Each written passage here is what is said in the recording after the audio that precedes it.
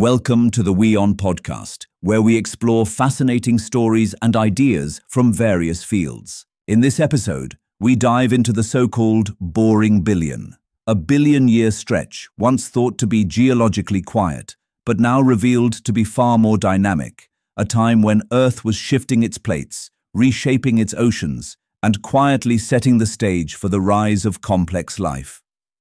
What scientists once dismissed as stillness is now emerging as a chapter of profound planetary change.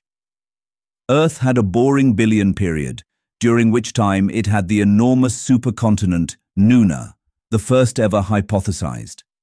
Research has found that when this ancient body started breaking apart, it gave rise to complex life.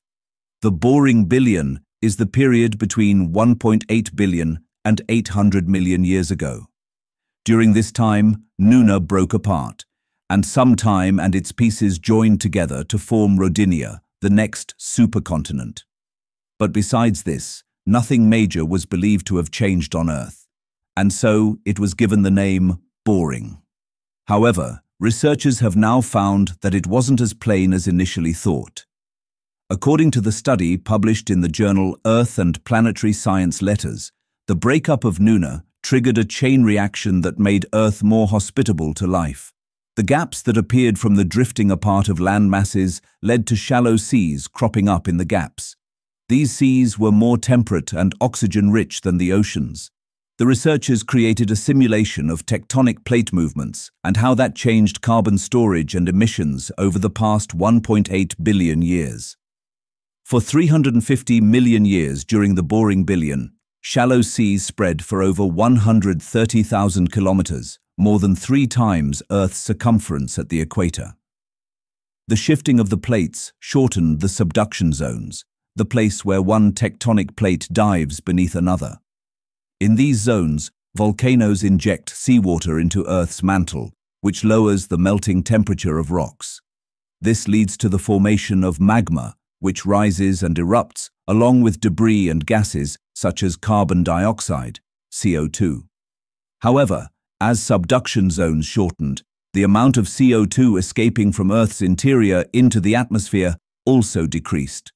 The planet cooled, creating oxygen-rich conditions in the shallow seas that formed following the breakup of Nuna. The researchers suggest that this gave rise to more complex life on Earth, which did not exist earlier. We think these vast continental shelves and shallow seas were crucial ecological incubators, study co-author Juraj Farkas said in a statement.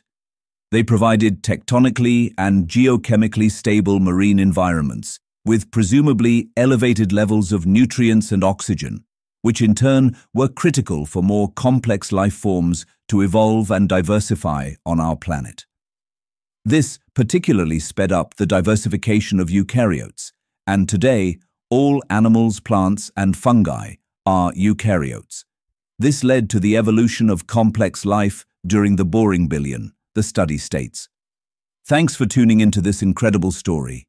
If this episode resonated with you, don't forget to hit the like and subscribe button for more captivating stories to come. Stay tuned.